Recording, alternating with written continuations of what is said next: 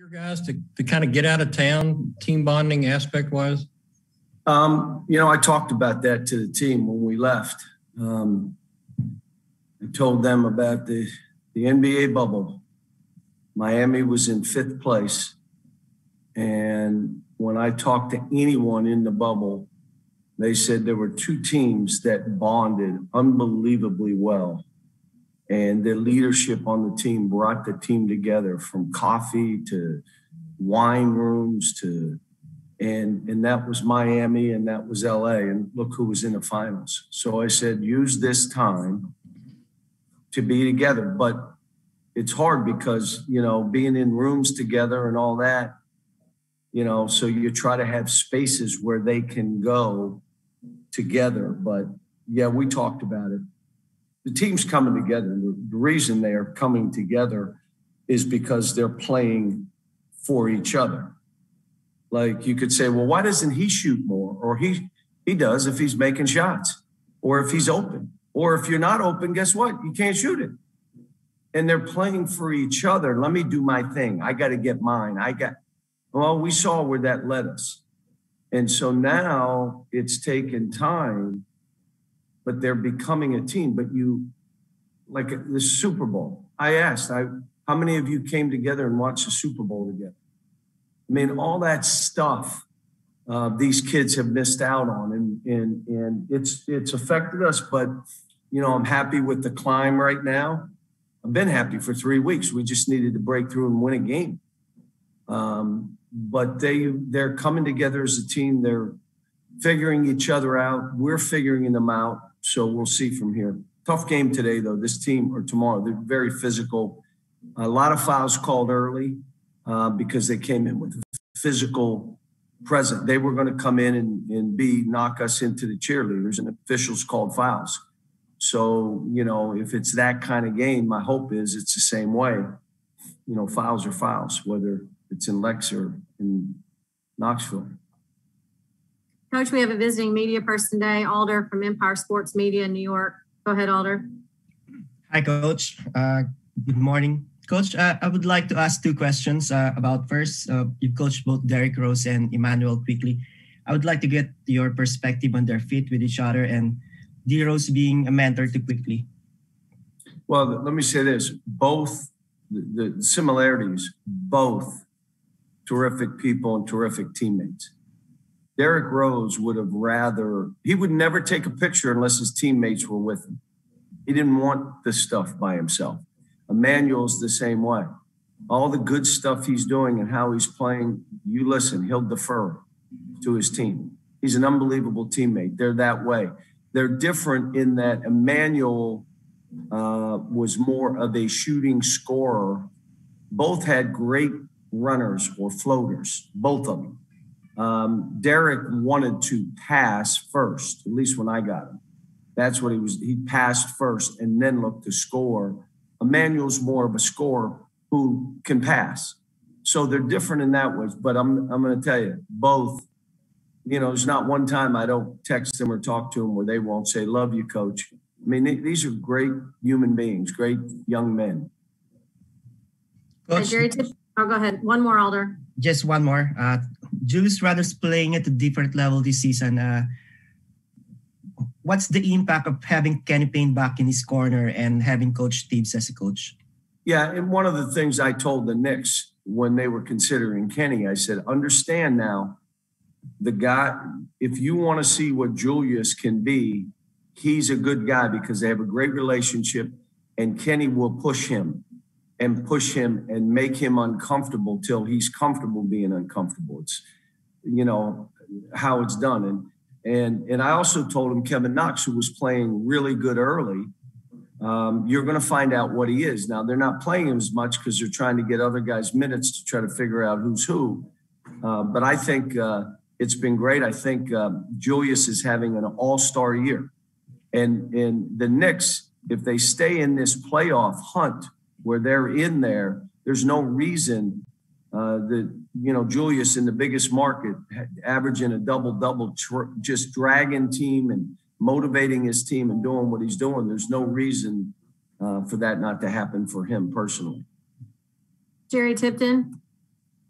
Yeah, John, Isaiah has really filled up the box scores in the last couple of games or so. And I'm wondering about the adjustment he's made maybe to the more physical play in college, and what sort of physical challenge does Tennessee present for him?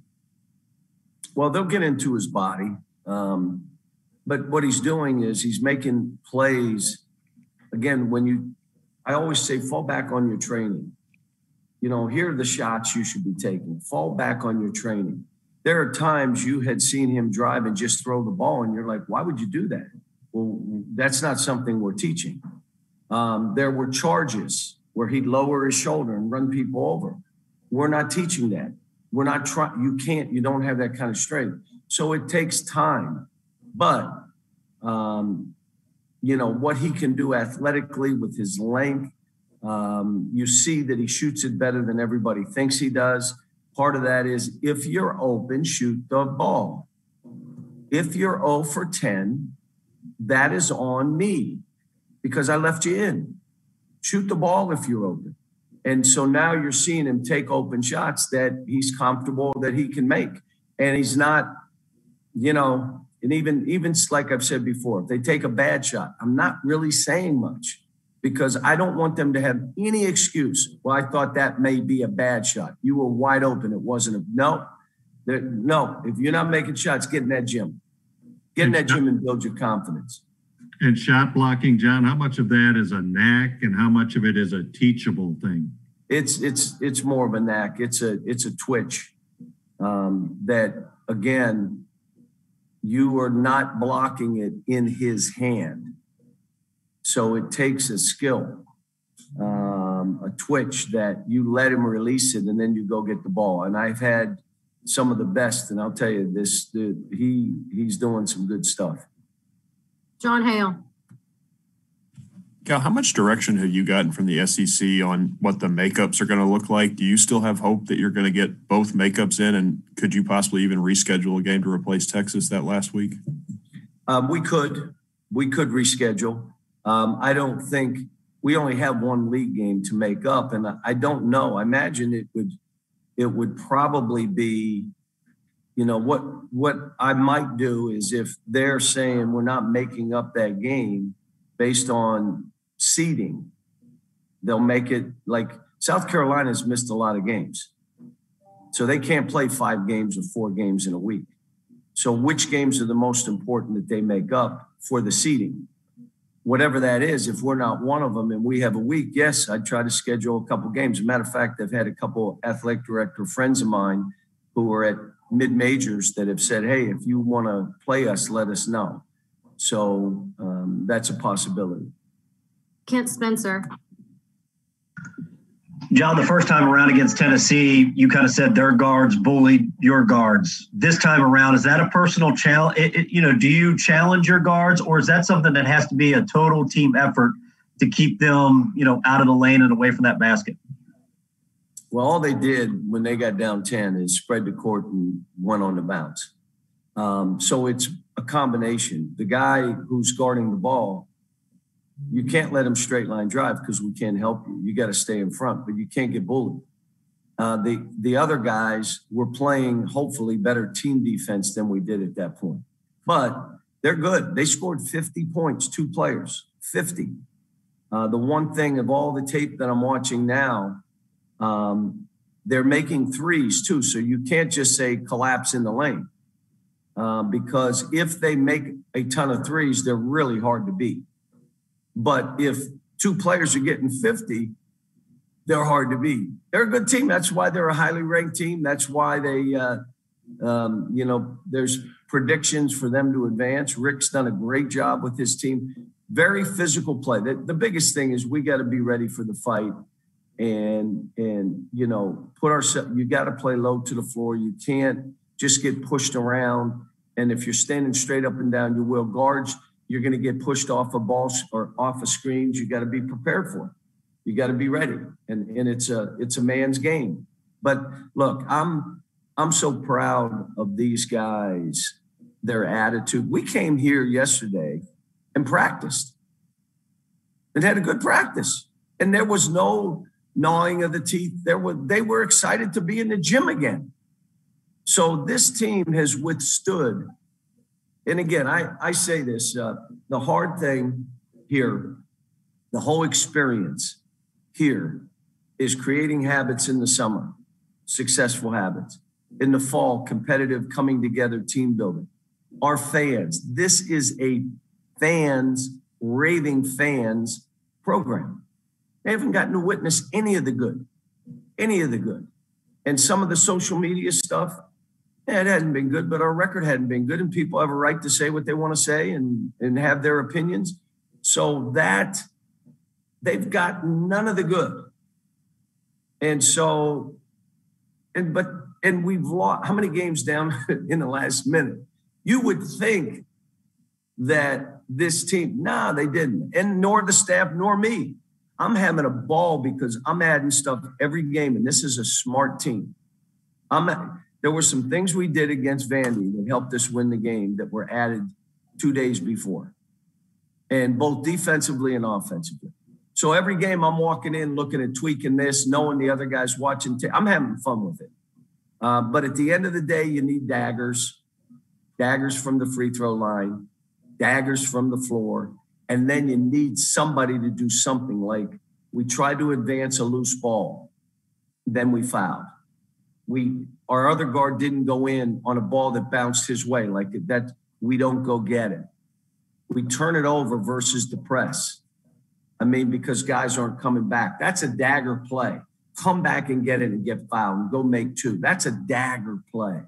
So we're still learning that, but it looks like we're getting different group guys now that accept what I'm saying. Here's what a dagger is. I'm not afraid to miss this shot. And if I miss it, give me another one. I'm going to make the next one. That's a dagger. If I miss this, you ain't making that one. Geez, I can't. Or you just run and you try to jump in a crack and hope no one looks at you. Don't throw it to me. You can't be that dagger. And it looks as though we got, BJ made free throws. Olivier made free throws. Obviously, Davion and Devin made free throws. And again, we've had a couple games now. If we made free throws down the stretch, those are daggers too. And I showed them the made free throws and said, dagger, dagger, dagger. Yeah, they could be from the free throw line. How about you miss a front end one-on-one and they come down and make a three? Well, you stabbed us in the neck. That's the dagger. So, they're getting better recognizing and knowing when they're in that moment. There's a moment, and trying to teach them to don't be afraid of it. Go for it. All right. Last questions with Kyle Tucker. Yeah, Cal, when the record kind of gets ugly for a while, we tend to focus on what's wrong, what's going bad. But you guys all season have been one of the best shot blocking teams in the country. You've got a guy in Isaiah who's one of the better individual interior defenders in the country. Is that something that you've kind of held on to even as it was a struggle that, okay, we have one thing I know we do really well. If we can maintain that, and get some of this other stuff going, the offense going, that you have a chance. You're saying, Kyle, one part of defense. You're saying one part, which is shot blocking. What does shot blocking make them do? If they know there's somebody in there, they're shooting mid-range shots, which are a lower percentage. You look at our field goal percentage defense, it's been pretty good.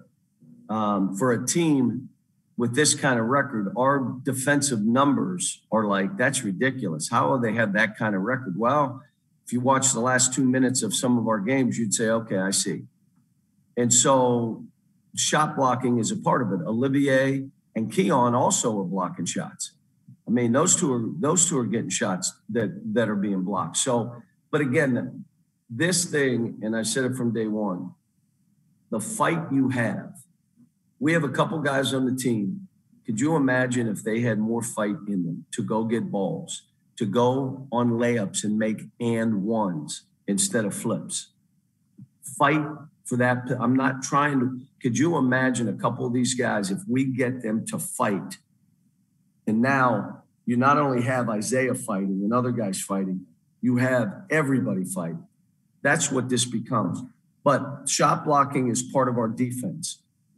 Cal, when you say that, when you mention how it not only when you block the shot, but how it affects how they approach you. I mean, does it all start for you with that you have this serious threat of sending it back the other way that affects how they have to approach you all the way around?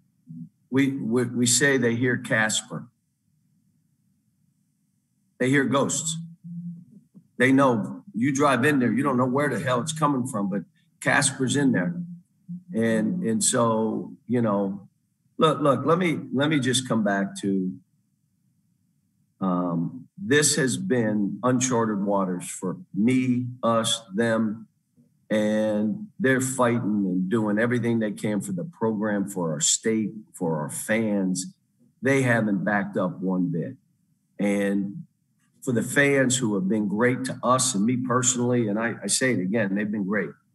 I understand that when your record's struggling, there'll be people that come out and have their opinions or, haven't had a chance to really say anything for 11 years to come out. I'm fine with all that. Doesn't bother me.